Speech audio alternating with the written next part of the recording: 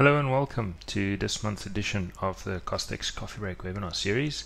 This month we'll be looking at BIM duplicate IDs. My name is Herman and I'm a product specialist with Exactall. If you are new to CostX, then welcome. We are a global leading estimating software solution. We are the best in breed takeoff tool with live linking functionality that links those dimensions to your workbooks or your bill of quantities. We also have a powerful revisioning tool and subcontractor comparisons, as well as BIM quantity extraction functionality. Last month's webinar was done by Matt. It was quite an insightful one and covered the topic of automatic workbook generation. It explored the fastest and the most accurate way to create workbooks, and when these are linked to rate libraries, they can even produce fully costed estimates automatically. To view this or any of our previous webinars, please go to www.exactall.com/webinars, or you can visit our YouTube channel called Exactall. So this month we are looking at duplicate object IDs within a BIM model. Okay, I believe that in a close second place for information that is just accepted without being read after terms and conditions, it must be error or warning message pop-ups. The amount of these that I've skipped over is innumerable, and I'm sure it's true for each one of you watching this as well. And even though it's a habit and probably a IT cultural phenomenon, it is probably worthwhile to actually see what these messages are saying. So today is aimed at one of those specific instances, now often unread message box that I've even been guilty of, because it is almost just accepted as being one that will pop up every time you do generate a 3D model inside of CostX. So the one that comes up quite often is an error box that says that there are some duplicate IDs inside of the model. Okay, unfortunately, the way models are created, it's almost inevitable that some of these duplicate IDs will be created. It is created as easily as just copying or linking an object to an existing instance of that object, which I'm sure if I was a designer might be a shortcut that I would sometimes try and get away with.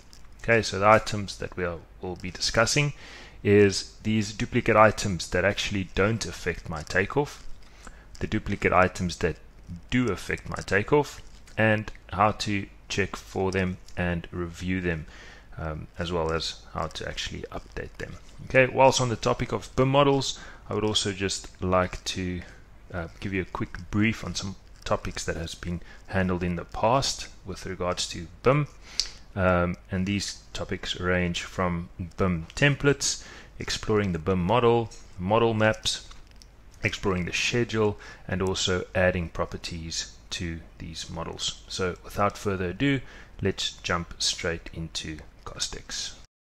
CostX, I've got this project or building open, which I've already imported a architectural model into called Autodesk University with its associate 2D drawings. Okay, I will now go and open this 3D view or the model, and I get the warning box that I've mentioned already. Okay, the warning says that this drawing contains duplicate object IDs. Now this for me is sort of the norm. Almost all models that I've ever used brings up this problem. Okay, so I'm not even going to read through this detail. Normally I would just press the OK button and continue with my quantity takeoff by either using one of my templates, a Revit template, or maybe the Revit group by the second node, or I would use one of my model maps that I've defined personally. Okay, then I would have to, it would work perfectly fine as normal, bring in all of my dimension groups. However, I would need to review my dimension groups to a degree, and I might be liable to missing some of them. Okay, now the other way, and probably the better way, is to actually read what the whole message says. Okay, so let's read it together. It says that object IDs must be unique for each object in the model, but they are not unique on this drawing. So the drawings with duplicate object IDs may have incorrect quantities when the BIM data is imported. It is recommended that the architect is contacted and a new drawing without duplicate IDs is issued. Okay, so this is the first solution. to just send it back. However, we all know what an arduous process can be to go into a chain of back and forth between consultants. So we actually have an alternative, and we can troubleshoot this drawing from our side and maybe be a bit more helpful in the way we approach this and get a quicker turnaround. Okay, so on to the next line. It says, note that all the objects with duplicate object IDs have been given a BIM property called duplicate ID with the value of true, and you can view these in the schedule, and or you can use the BIM template, BIM import duplicates only, to import the duplicates. Okay, so now that we've read it and understood what it says, we can then press OK and proceed to investigate this model. Okay, so the first one is to quickly have a look at the schedule. So in my dimensions tab, I can open the schedule from here. Okay, all the columns are alphabetical, so go to duplicate IDs. Okay, so you'll see here's a duplicate ID column that's been created, and now when I scroll through all the objects, there's a few instances of true here at the bottom. Okay, so I can then isolate them over here and have a look at that specific instance and explore that a bit further. Okay, which is not the way that I'm going to go about it. I'll use a second option of actually importing the duplicates. Okay, so I use my normal measurement flow chart or flow of things. So I go to import and I say use a BIM template, and the first template, and all of these templates are embedded in the software, it's called BIM import duplicates only. So I select that and I click process, and CostX will then run through the model and import all of these items that are duplicates. Okay, there it goes, just running through those items. Okay, another warning box. This one even has the option to never see it again in your life. Okay, however, for any BIM import, CostX will normally generate this. We're just telling you what is the default unit of measurement that has been used for the different dimensions. Okay, so we can click OK, and you'll see that in the same way that it normally creates your dimension groups, it has now created a folder called duplicates, okay, with these 4 items that it has picked up the duplicate IDs in. Okay, so the first item is the basic roof concrete deck, and the way that we will troubleshoot this is actually right click it and select to isolate this dimension group. Okay, so right click it and select isolate dimension group. Okay, we can zoom out a little, we can again see the schedule, and we'll see that for this one item there's actually only, well, for this duplicate item, which is then suggests that there's 2 items, there's actually only 1 item being displayed. Okay, well, as far as we can see. Okay, so we can right click this and say hide objects in our current selection. Okay, and it seems that it hasn't disappeared. However, if we go to our drawing and put our wireframe off, we'll see that it's actually the wireframe and the object that has been given the same object properties, which then picks up as a duplicate object. So in this instance, and this is the same for the slab edge, it is actually correct in terms of the measurement. Okay, it's just showing it as a duplicate because of that reason.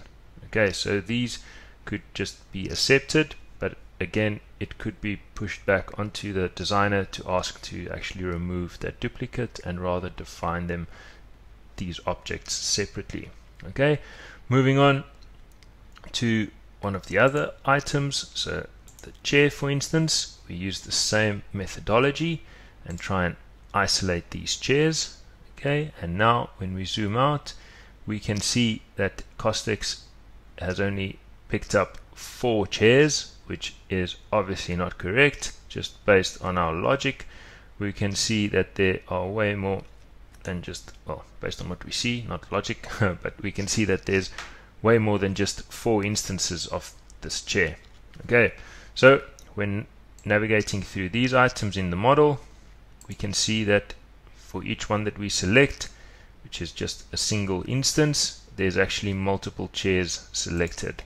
Okay, so you'll see that each different orientation of the chair has actually only been given once. Okay, so the cause for this is that each of these chairs is actually derived from a link to another model or of a single instance of the chair, or the table below it is the same problem.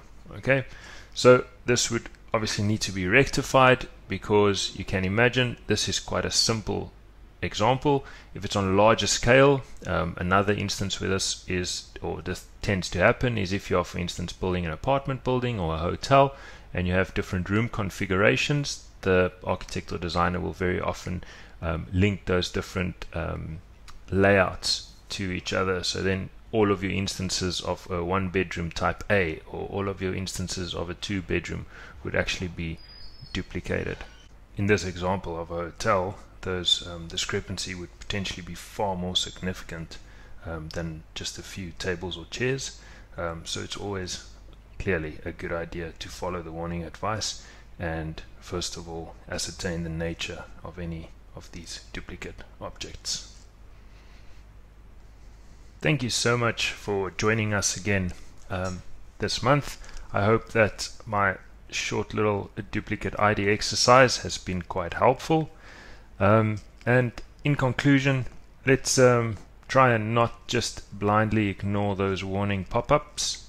Okay, then even if there are some errors, it is quite easy to troubleshoot, isolate and incorporate these objects referred to in this group. And BIM is only as effective, and this is a small takeaway that I want you all to take, because I really do believe that as QSs, BIM is unquestionably where our career or our industry is moving towards. Okay, however, it will only ever be as effective as the collaboration between the different consultants. Okay, so broadening our frame of reference to understand the implications of our role, as well as our fellow consultants doing the same. Okay, that's obviously where we want to move towards. If you need any further information on any of these items, please do reach out to us. You can contact me at support@Exactool, or you can call our support line, and as I've already mentioned, you can go to any of our channels on YouTube or our actual website to view any of these, or if you just want some more information. I also want to point you in the direction of our introductory manual, okay, sections 10, and our advanced manual, sections 4 through 7, for further elaboration on BIM and our CostX handles BIM. Okay, thank you so much. See you next time. Cheers.